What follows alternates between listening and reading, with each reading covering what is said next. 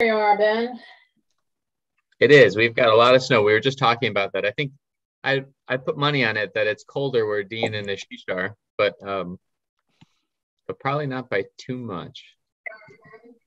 We have the ocean influencing our weather more than you probably, Ben. So where in Maine are you, Asheesh? I'm in Portland, and Dean's slightly further up north in Cumberland. Okay, because I have really good friends who live in Bridgeton. Oh, nice. Right near there, yeah. Yeah. Southern Maine's a small, nice place. Yeah, it's awesome. Yeah. Well, in New Paltz, where I am, we've got about 5/8 of an inch of ice. Yeah, we were talking about the same thing. So I just dug out my car before. It took me well over an hour to just. Yeah, my driveway is a layer of ice with a layer of snow and maybe even a layer of ice on top of that right now. So yeah, it's great. We're pretty much in the same place. So maybe we'll get going. We've got the recording going. We have these meetings once a month. I think it's the first Monday every month. It's currently set up from 12 to 1. Today we've got a guest presentation from Asheesh and Dean talking about their curriculum with the University of Southern Maine.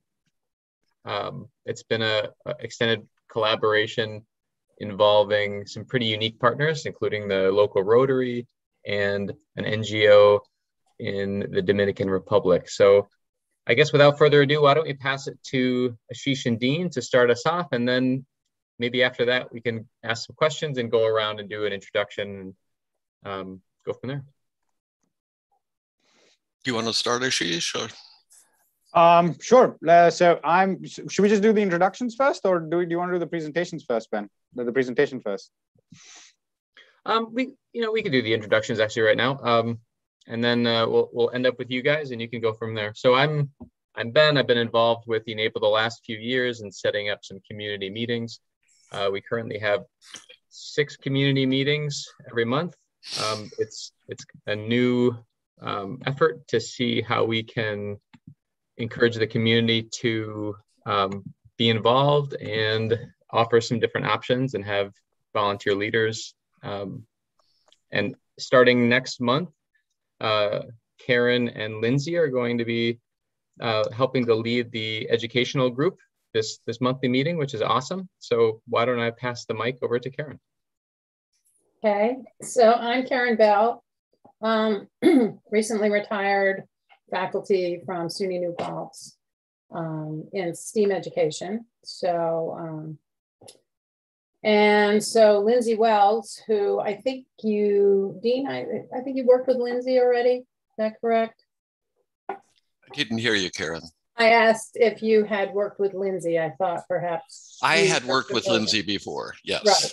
So we're going to be talking about the Helping Hands project next month when we lead the meeting, something about that project that she designed.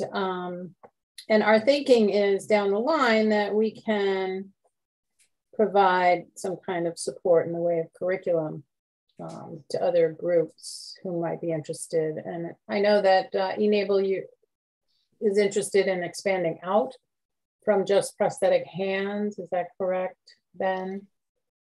So yeah, e-NABLE has gone in a couple directions with assistive technology and different kinds of prosthetics. And so we were looking at the possibility of more assistive technology in general, and helping to possibly, develop curriculum around that. We are working on another project that is connected to one of the 17 UN Sustainability Development Goals, and that there might be, a way to incorporate that as well. So anyway, that's who I am. And, I'm new to this group, and, I'm not exactly sure how much time I'm going to be able to give, but, certainly Lindsay and I are working together. Great. Maybe we could pass it over to Dean. Okay, I am retired and have been working with e-NABLE for 5 or 6 years now. loosely working with e-NABLE, but I've called on e-NABLE makers for help in the past. And when I started to get involved with the Rotary Club here in Portland, Maine, they contacted me via a contact from e-NABLE and found out I was living in the area, because they've been working down in the Dominican Republic for some time and trying to provide hands for people in need there. And there's a huge need there for both hands and legs. So we started doing that, as I say, 5 or 6 years ago, and are still doing that to this day, although COVID has slowed us down dramatically. And the collaboration that has evolved here is one of kind of multi-prongs, if you will. One is with the University of Southern Maine, and you'll hear from Asheesh Lanba in a few minutes. He's our primary contact there, but there are others. And we also work with an NGO down in the Dominican Republic that has come about to be precisely because of our involvement since we've been going down there. They have a volunteer group of people who are trying to provide the interspace, a real clinic. It's called Prothesis Terapia y Prosthetica, whatever, in Spanish. It's a therapy and fitting of assistive devices, primarily hands and legs. They have received government recognition. Land was donated, and they're in the process of building a clinic, a fixed stone and mortar clinic. And they also have received an older school bus that they're going to fit out as a traveling clinic that will actually go to the people who need them, rather than expecting the people to get to them at the fixed place, because it's just a very poverty-stricken nation and people don't get around like that. So it's been very hopeful. We have fitted quite a few devices to date, and we're starting to work on a new device, which I'll show you a little bit after all the introductions are done. And we get feedback now from the people that have been fitted so that we're better able to improve our product as we go along. And it's our goal to be able to do fittings on site the day that people show up for clinics. And that has been a little different. In the past, we would go down, measure people, take photos, go back to the States, make the device, get it back down there, and then fit people. And that's proved to be a little less effective than the way that we want to do it, which would be all at once. So with that, I will give it up to Asheesh and let you guys get to know him a little. Thanks, Dean. So I'm just going to put the slides up and I'll just get started. So I'm, and you guys can see the screen, right? This is the presentation screen that you got. Awesome. So I'm Asheesh Lanba. I am an assistant professor of mechanical engineering here at the University of Southern Maine. My background is in materials characterization, in mechanical testing, thermomechanical testing of materials, more from looking at alloys, but I find myself becoming a plastics engineer right now as well with this whole new world of 3D printing. Never wanted to become a plastics engineer, but that's the way that we have to go to in order to make a better world right now. So I'm also the director of the Composites Engineering Research Laboratory here that is housed at the University of Southern Maine, where we do quick service projects, research projects around polymers and composites for people out in industry. And we also help out startups as well. And I'm also the principal investigator of the lasers and materials engineering group here at USM. That's LAME short. So that's what happens when you let students name your research group, but we went with it. I've been working with the Portland Rotary, which I'm an official part of now as well since September of 2019, which is when I first met Dean from e-NABLE and heard about the awesome work that they were doing with John Curran and Bill Dunn, who are associated with different Rotary clubs over here, and really trying to help out the whole process of having better designs for the arms that are given out to the underserved in the Dominican Republic. So this is a little bit of what Dean was talking about. So this is in the Dominican Republic, the center that we help out. They are the Centro de Prosthesis and Terapia and Física. Completely, I'm not a Spanish-speaking person, but completely butchered that. But they serve both the arms and legs. And as Dean was saying, these are the number of people that once you have a clinic who are waiting to be fitted with prosthetics, right? So there is a big need in the Dominican Republic for the underserved over here. There's deformities based on stuff that's happened during childhood, but there's also a lot of machete violence that takes place in the Dominican Republic.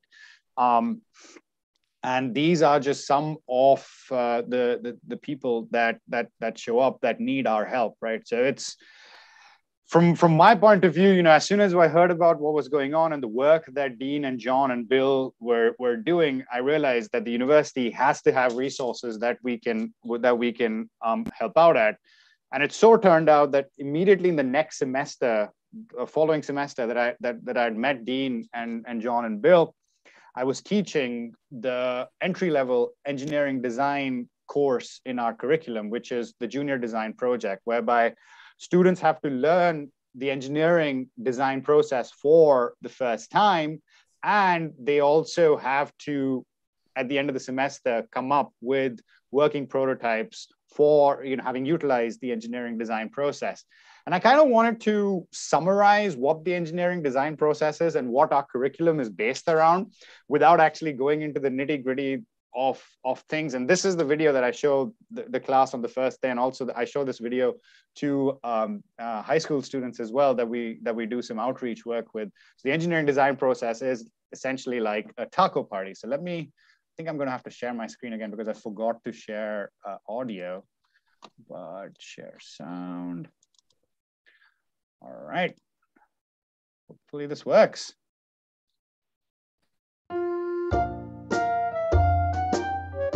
You guys can hear audio? The engineering design process is a lot like making tacos. Oh no, sorry. Let's try this again. There we go. All right. The engineering design process is a lot like making tacos. Here's how. Let's say you've had a long day. Maybe you've gone to class. Maybe you just got off work. Maybe you just finished an intense workout session. It's now 7 o'clock and you're hungry, but you've got friends coming over in half an hour. So what do? You go through the engineering design process. First, you define a problem or need. In this case, the problem is you're hungry and you've got people coming over in half an hour, and they might be hungry too. Next, you do some research to figure out the design requirements and your limitations. So in this case, you'd assess things like ingredients you have at hand, money you've got to spend, how much time you have before people start showing up, how many people you have to feed, and if any of those people have dietary restrictions. Once you've got a pretty solid list of criteria and constraints, you can start brainstorming ideas for solutions. Maybe you look online at nearby food options. Then, maybe you go to the fridge and you start figuring out what you could make. You weigh your options and you determine making something at home will be cheaper and faster than ordering something online. And you decide everyone likes PB&J, but you don't have gluten-free bread. Oh. But you do have corn tortillas. I guess I'll try PB&J on corn tortillas. And you make a prototype. You test it out and take a bite. It's gross. But you want to make sure it's not just you, so you get others to test it out, like your roommates or family. Everyone agrees. It's gross. You ask questions and determine what's gross about it. In this case, your testers like the tortillas, but not so much the PB&J. So you go back to the kitchen and reassess. This is what engineers call iterating, making changes based on test and user feedback. You realize, I've got ingredients for tacos? Dope. So you start making some veggie tacos. You try one and think, this is kind of dry. You have other people try it to get their feedback. Most people agree. It's kind of dry. So you go back to your kitchen and start iterating again. You find that you've got the ingredients to make guacamole. You make the guac and you add it to the tacos. You test it out and you're like, This is tasting pretty good. but some of the other testers think, It could use some spice. so you evaluate their feedback, you look in your kitchen, and you realize you don't have anything spicy. That's when you call your friend Sam who's coming over. And you're like, Hey Sam, can you bring over some hot sauce? I'm making tacos. and Sam's like, Sure, also, I love tacos. it's now 7:30 and your friends start showing up. You tell your friends, I made tacos if you're hungry. You can add hot sauce if you want. and then you and your friends eat the tacos. They're like, These are pretty good. I'm gonna Instagram that. You should share the recipe online. so you do. You've solved your hunger problem and engineered a taco party.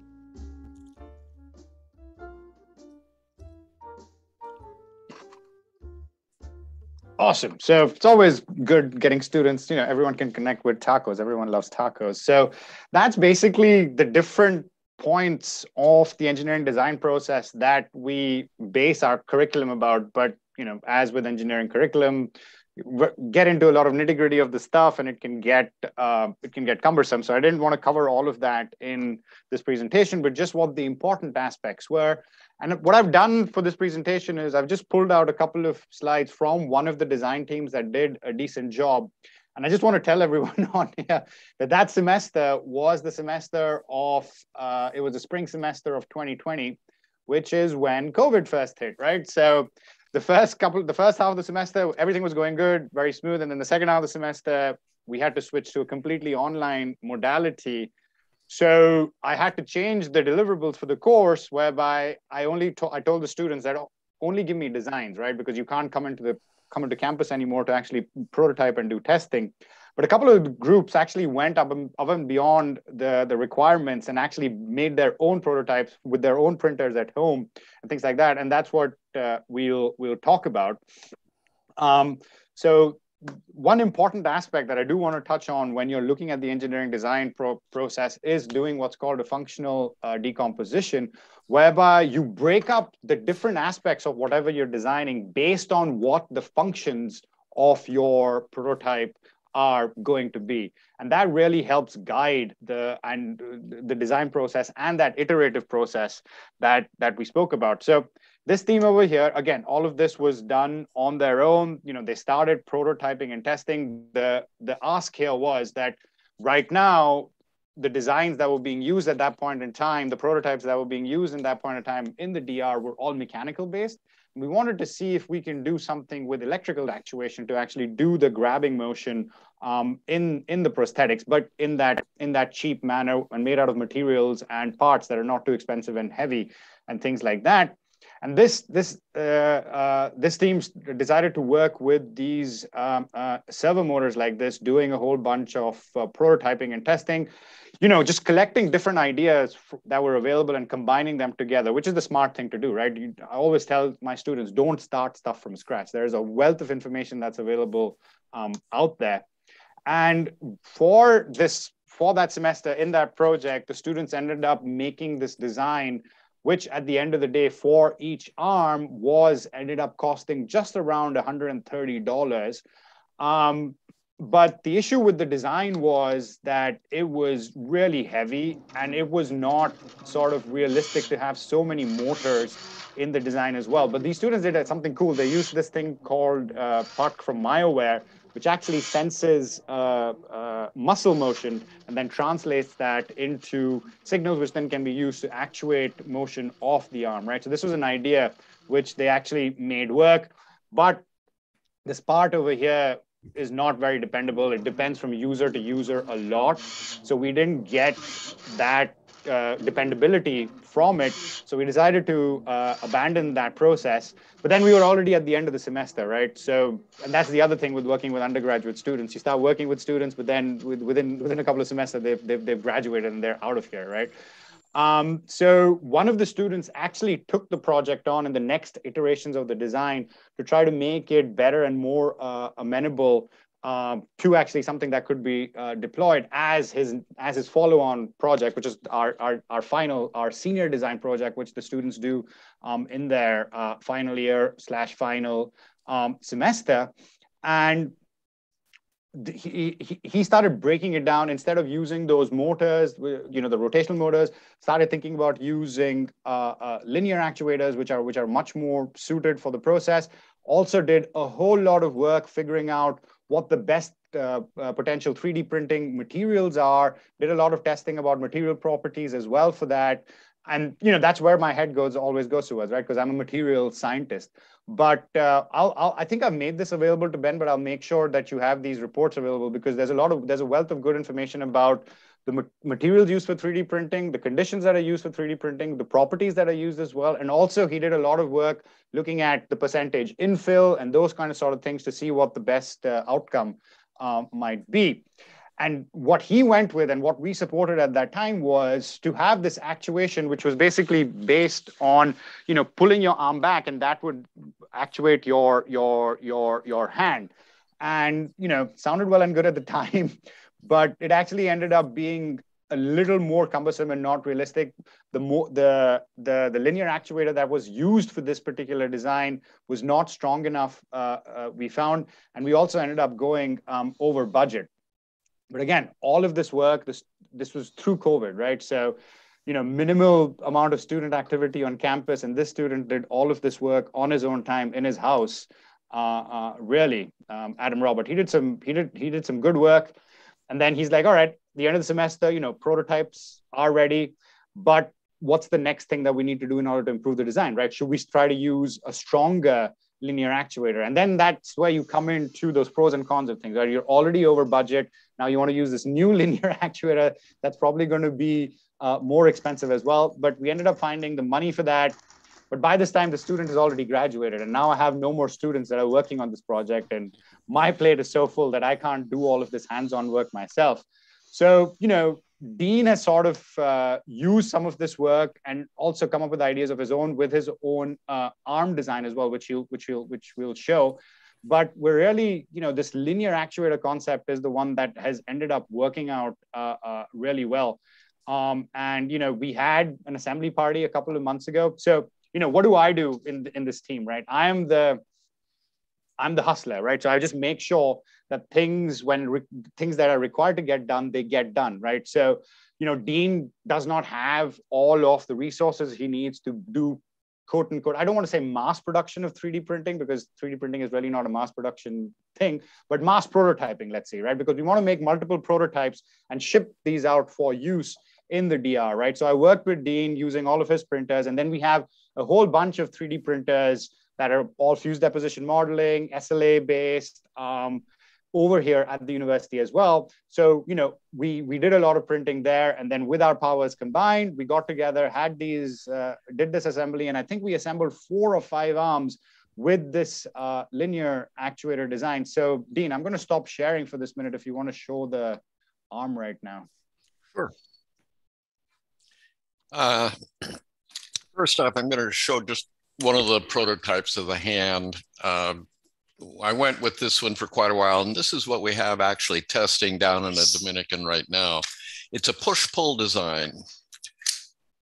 And so it's very simple. It's just one pull does the whole thing. There's no individual fingers. And so that way we can use one linear actuator, and that saves on both expense and weight, as well as complexity. We don't need a computer. You don't need Raspberry Pi or anything. And this is an example of the arm. You can see that it has a talon grasp. The pinch movement is not a bad one. You can do a lot with a pinch, but I find that with this type of design, a pinch is hard to make, and it stops everything else once you've made your pinch. So you can't go close farther. So this is the open position, and there we're going closed with that talon, which is 2 fingers on side of the thumb. And you can grasp a lot with a talon. It's one of the more efficient grasping mechanisms. And let's see, the hand is interchangeable with other devices. It has a standard 1/2-inch bolt connection between the hand and the wrist. And this push rod is easily removed. You just clip off that little nylon filament that holds everything together, and then you can unscrew the hand and put on something if you had a specific adaptive device, such as for swimming, a paddle, or to hold onto handlebars, or if you had a specific need, you could design a specific device to just screw on. We're using a casting process to join the hand to a gauntlet and then to a person's arm.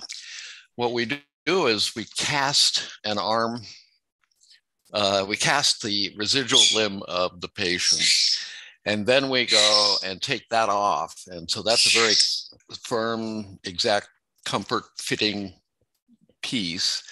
And then we go and attach a second cast to the gauntlet, and that casts to the patient's arm cast. So you've got a very lightweight, strong, durable device, and it's been working great. It's very comfort fitting. Once you get there, what I have in this box right here is the linear actuator, which fits back here. And then there's a battery inside there, which is a rechargeable 9-volt. And there is a garage door opener, basically transmitter system for open and close. So one button will open the hand, if I can push the button, and one button closes the hand. So this won't work really well for dual amputees, but it works great for people who have just one forearm loss. We can adapt it easily to below the shoulder amputation. We have a lot of needed below the elbow down there because the machete violence, or quite often people trying to hook up to electrical will cross their wires and have a little explosion that results in the loss of limb. The fellow you saw with missing 2 arms in Asheesh's earlier presentation, his name is Hector, and he's homeless. So he has a whole lot of issues going on and no money and no resources. And we managed to fit him with 2 arms, but he lost both of those arms in an electrical explosion. And we haven't heard from him since, so I don't know what's going on. But anyway, so that's where we're at. This particular model right here, I'm using, I've tried it with 5, which is the one I showed you, tendons. I've tried it with 1 tendon, which does work, but it doesn't work as well as 3 tendons. So this is the Goldilocks solution. And it seems to fit the way it needs to fit and do what it needs to do. The other design aspect that I'd like to point out on this particular hand, and something we've been using for a while, is it has a flexible palm.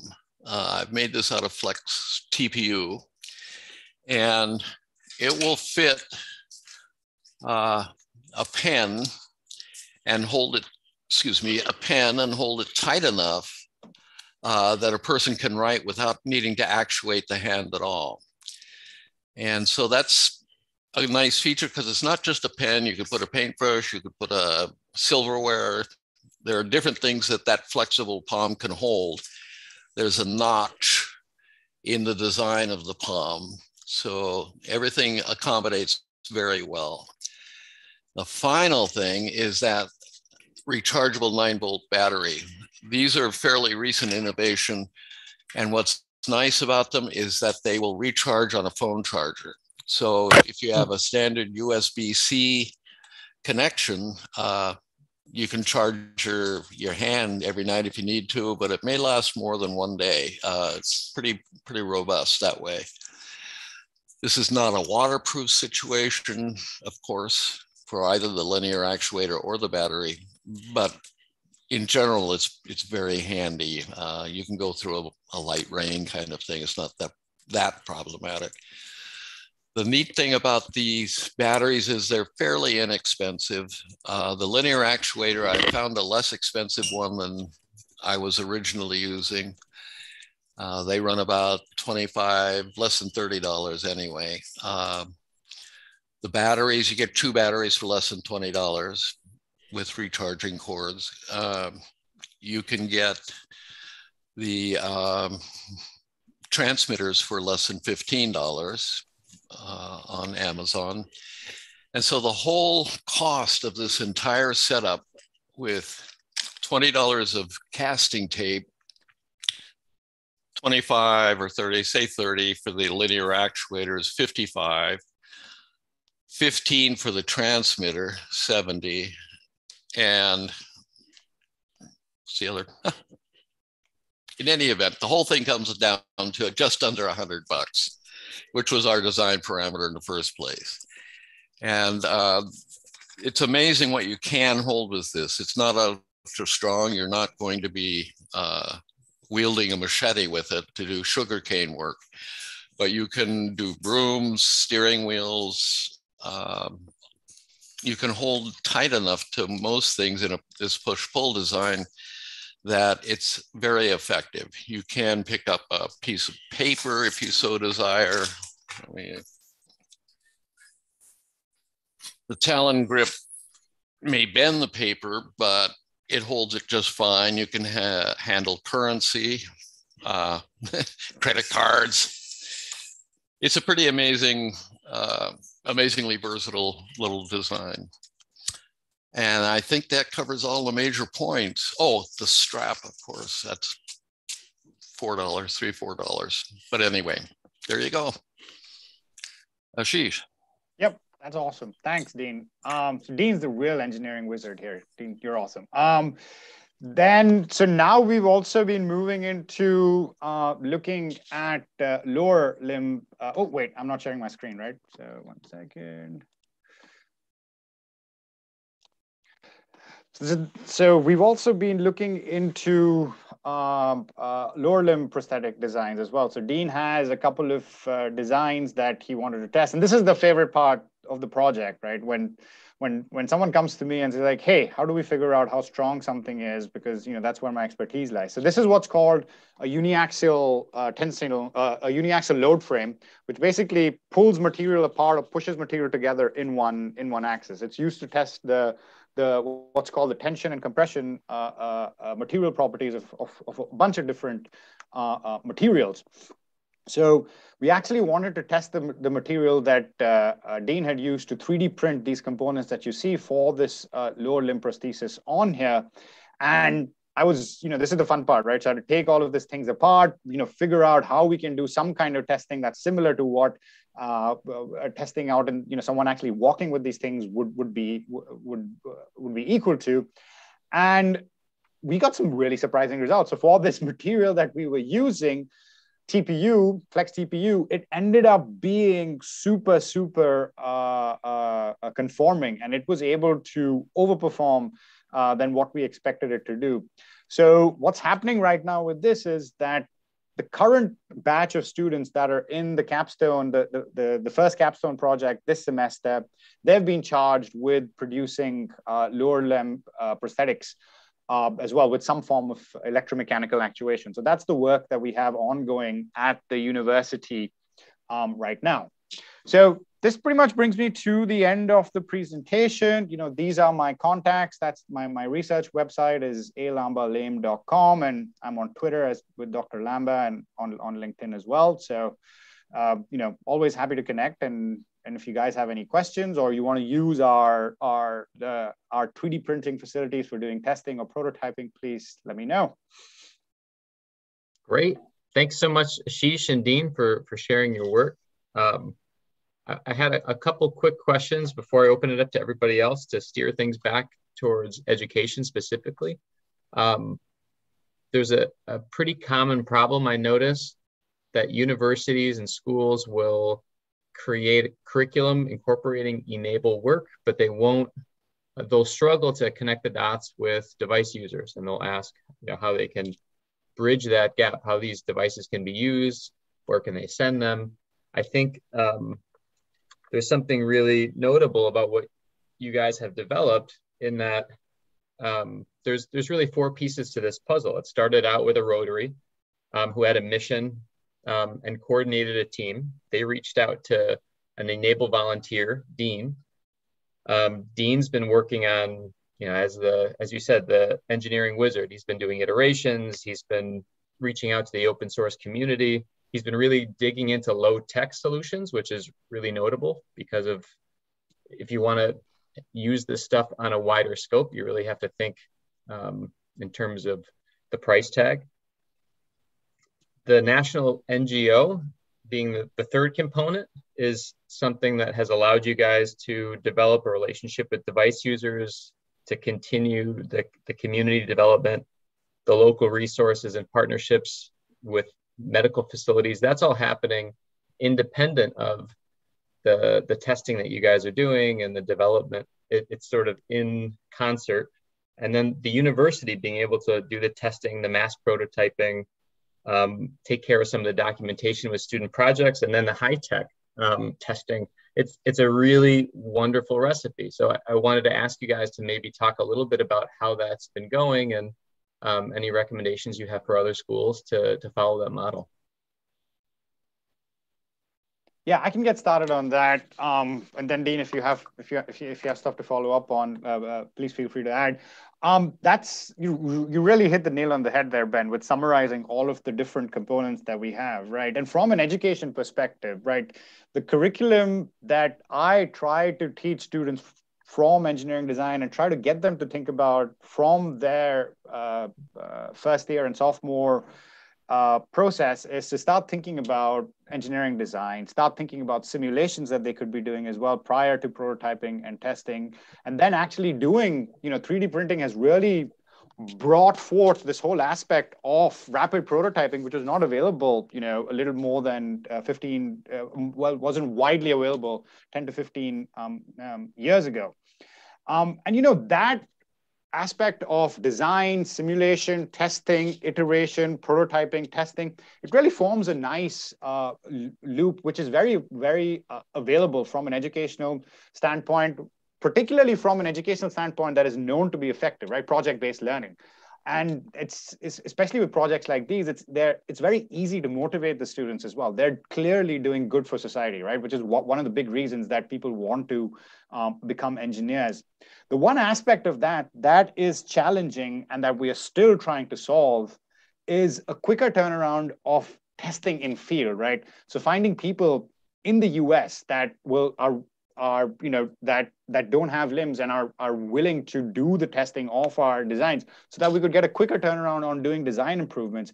Because right now, the way that it stands is we just decide based on student work, all the design changes that Dean has made and his recommendations, what the current best design is going to be. And then we send them out to get used and tested, right? And it's really testing which is being performed pretty much by the end user at this point, which is not a very effective way of doing this. For example, we send these designs out, we send these prototypes out to the DR. The first electromechanical arms that were sent out to the Dominican Republic was in November, right? November is when we had the pizza party, Dean. And, it's been difficult getting feedback from them, right? Because just with COVID doesn't make things easy. And then it's also, people don't come back to the center to the center to give feedback and do things like that, right? So I think the one big piece of the puzzle that we have to figure out is that whole networking component and getting people to actually use the prototypes that we have over here for quicker feedback for design improvements. Dean, do you have anything to add to that? Yeah, actually, as Asheesh noted, it's very hard to follow up with some of the devices that we have fitted with people. And as those of you who have fitted others know, there's probably a pretty high rate of non-use once it's fitted. They're great for kids. Kids love that Phoenix hand, and that has been just an incredibly successful part of the e-NABLE system. Where I'm dealing with adults all the time, pretty much, we have very few children. There's not a lot in terms of birth defects or injury for kids, fortunately, in the DR. But it's adults who seem to get into trouble with losing their limbs for one reason or another. And they are an itinerant group at some level. They may have a phone one month and not be able to afford it the next. And they may not be available when you call that former number. So even though everyone has a phone, it doesn't always stay the same. And the other people in Prothesis Central they're all volunteers, and which is great. They have at least a dozen committed people who are working at this. There's just not always a lot of success in finding the feedback that we're seeking. However, that said, we are getting some. And through that, we have been able to embrace the cultural realities that a Phoenix hand with an open forearm that's held on with straps was not a design they liked. And they did not want that. They want something that looked a little more natural. So we've kind of hedged that a little bit. We've had many different design iterations so that we have a more anthropomorphic looking hand and forearm. And the color, we've just decided to plainly go with black. Now that's not a popular color there, but it's readily available. We don't have to mess too much with tones of skins, and it's easy to replace parts. Then if you need to have a component replaced on the whole thing, you don't have to worry about matching that aspect. So we have a much more natural looking hand than we had in the beginning, and it still will never look like a real hand. It will never function like a real hand, but it's not a bad compromise at this point. Yeah, we're feeling pretty good about how the design has gone and the cost, as well as getting people to continue to use it after they've received it. So the other aspect that's so important is the facility, the clinic, which fits them on that one day they go in. There's a training component. So you get to learn how to use that and experiment with it and learn different ways that it might be available to help your everyday life. They will teach you techniques like the simple piece of putting a circle of twine or wire or whatever on a zipper, and you can then function the zipper with that and your new hand. And that's something that with one hand, a zipper can be hard to do. But with having this loop, simple thing, it works great. You may need to wrap a toothbrush with a little bit of tape or silicone, whatever. You want to find ways to make this hand work. And I think we're going to have a much higher rate of use and continued use with the devices that we're making now than we had with the ones that we delivered when we first started. So that's what I would add. Great. So maybe we can open up questions to everybody else. And again, if you haven't introduced yourself already, maybe before your question, just introduce yourself. I've got some questions. I'm John Schull, co-founder of e-NABLE. Great presentation, Asheesh. Nice to meet you, Dean. Always a pleasure. Congratulations. This is really great progress. I'm impressed by several things. I just want to go over them. It's a nice modular design, and indeed you have significant innovations for each module. Your casting technique strikes me as just, frankly, a breakthrough. And I'm wondering if you've gotten feedback from prosthetists about it.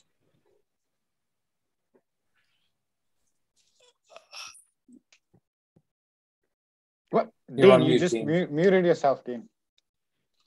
Was unmuted. Sorry. It was actually initially a collaboration with the Hanger Clinic.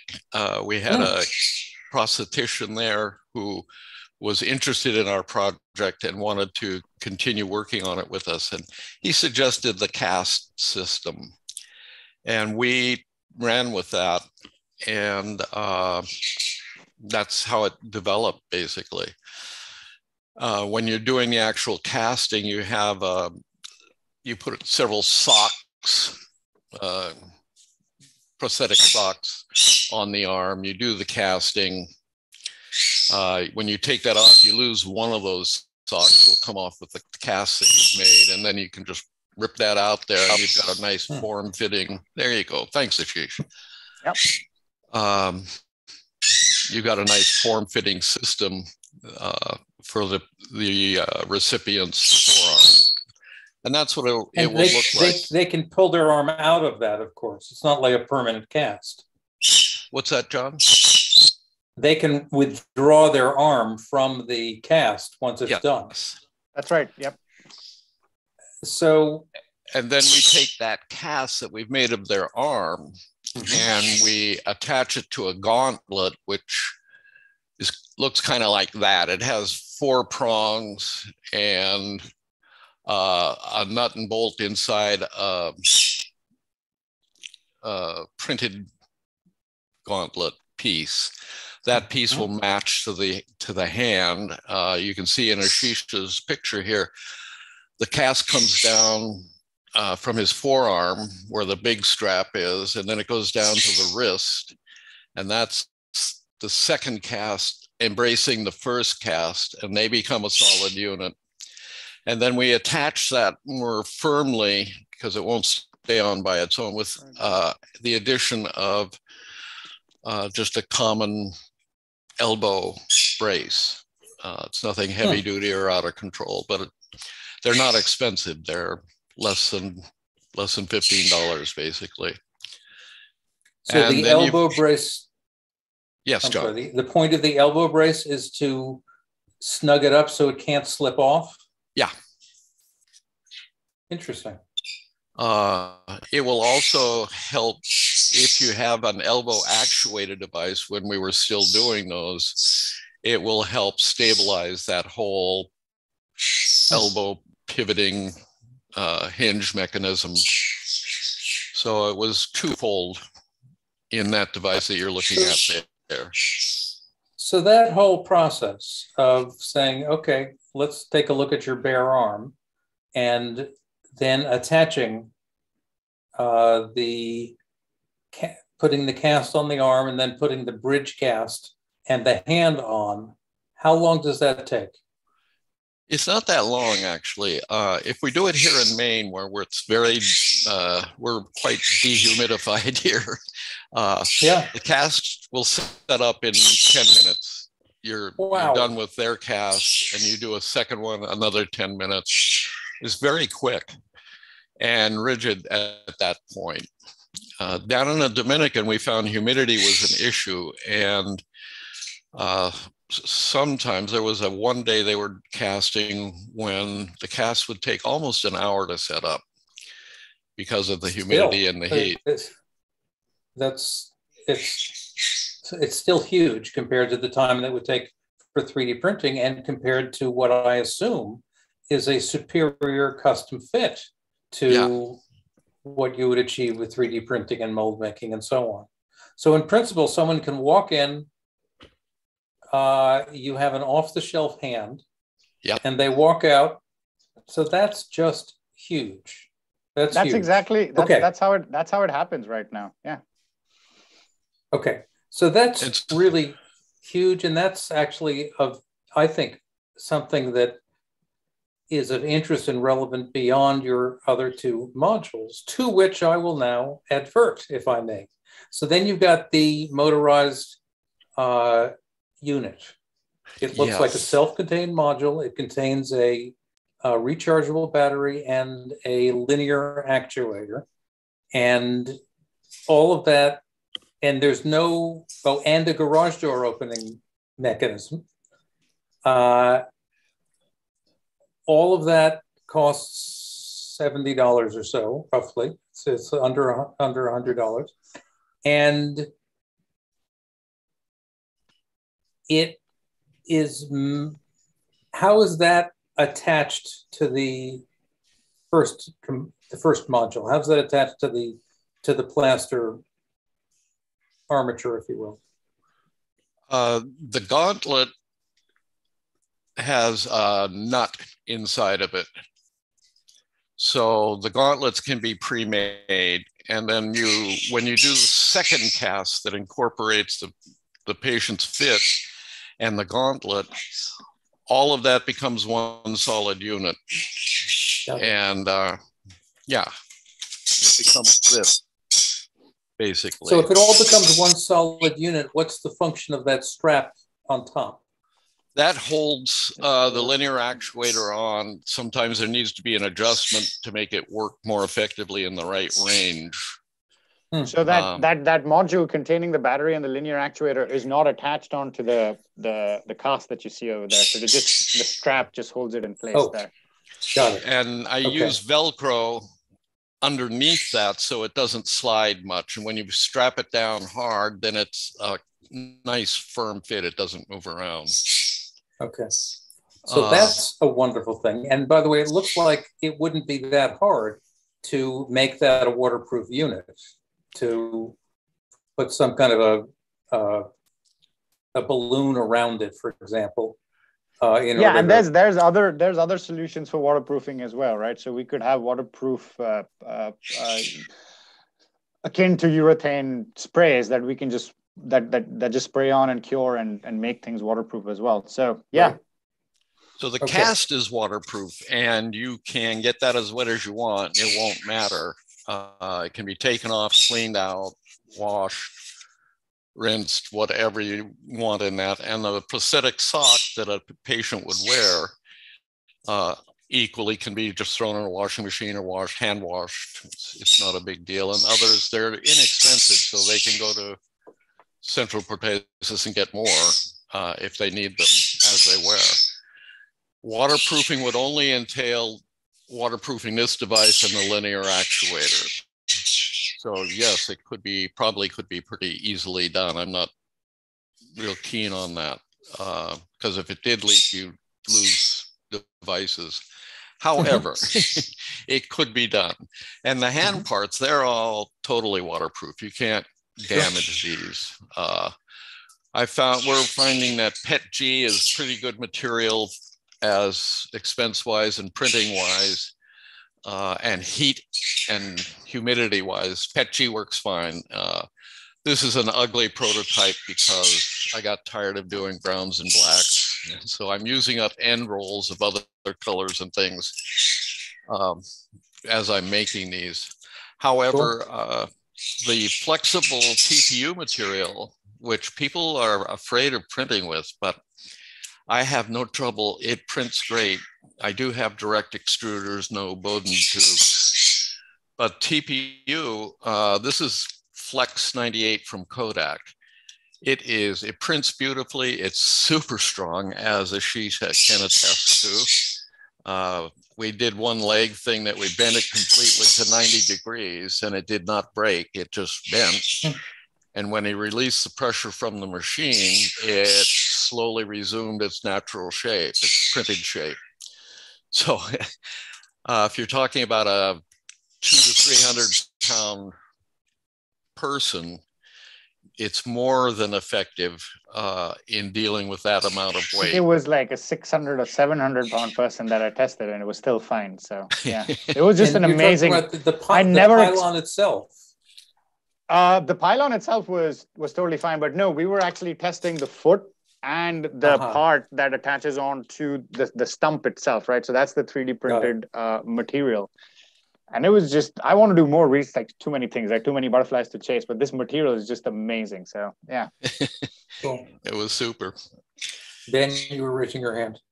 Yep, we are running to the top of the hour. I wanted to thank Asheesh and Dean for presenting today. I thought I'd share really briefly that this is one of 6 different community events this month.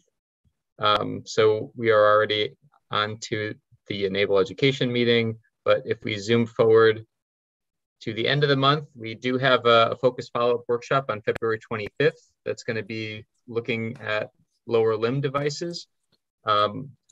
Eric from Paraguay and Ahmad from Syria are going to be joined by Dean and Asheesh to talk about their work with lower limb devices. So if anybody's interested in focusing more on that, feel free to circle back around. Any other questions that we have? I do have a meeting at 1, so I'm going to be taking off in a minute. I'm not sure if that's going to end the meeting for everybody, but I can be a couple minutes late. Karen, do you have anything to add? Just want to say that this was really amazing, and you know, I don't have really access to a 3D printer anymore. I don't have one, but you know, I have been working a little bit with our engineering department and our material science people at New Paltz. And we were looking at other materials, actually, because we were looking at water filtration and using local plant material as a filtration type of, you know, creating locally.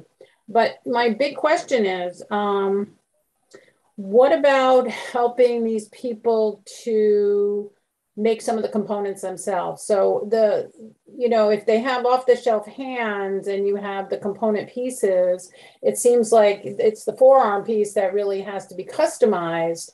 And what about, you know, training or sharing how they can make that component and put it together for themselves? I think you get a lot more feedback from the recipients if they are invested in it. That was the thing that I was always looking for.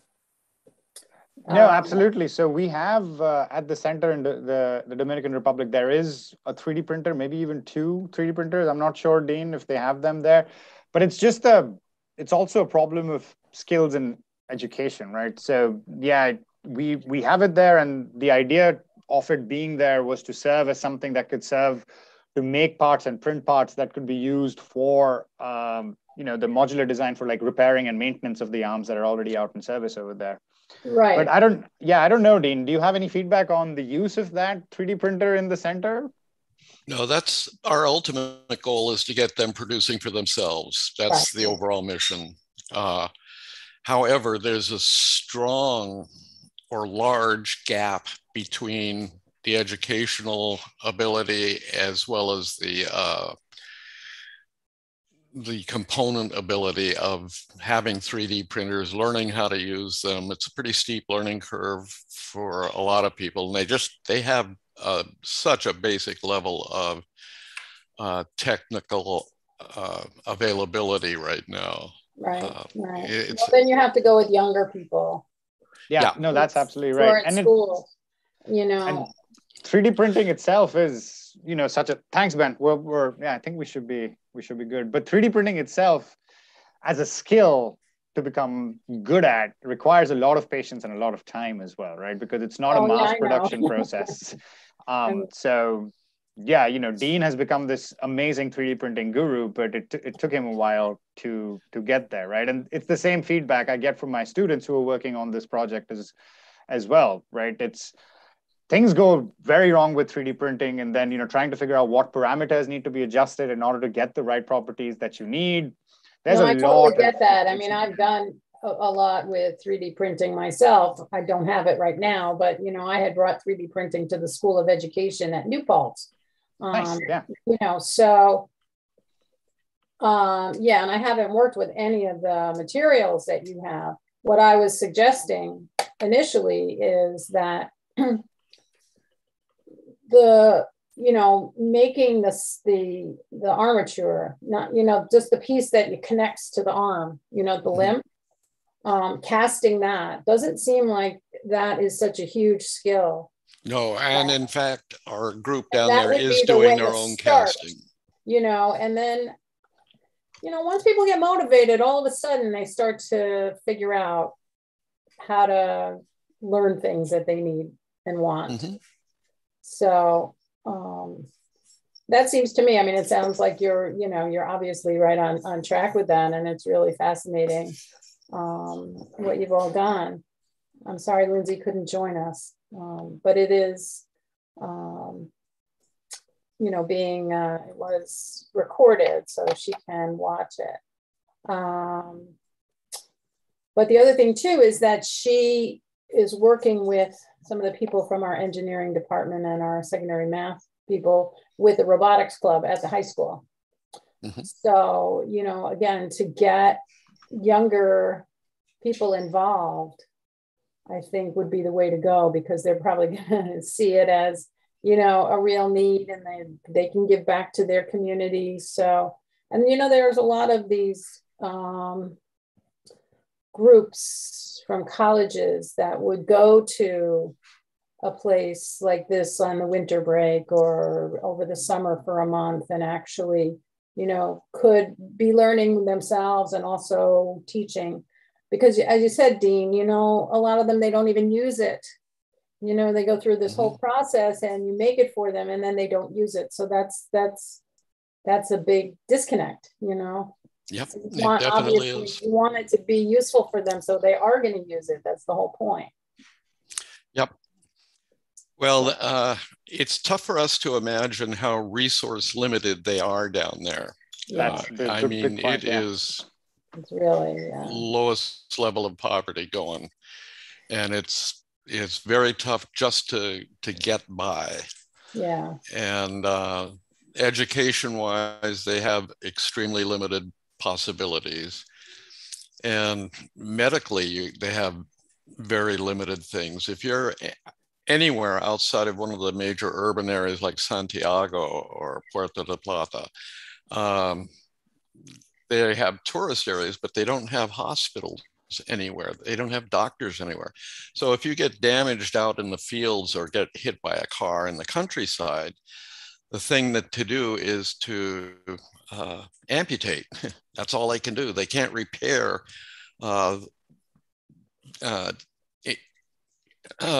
accidents the way that, accidents the way that we can here.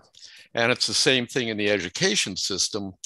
The fact if one of the other or two of the other aspects of the Rotary mission that they've been doing all these years is hearing aids, some classes, although there's another group that handles those, and water filtration.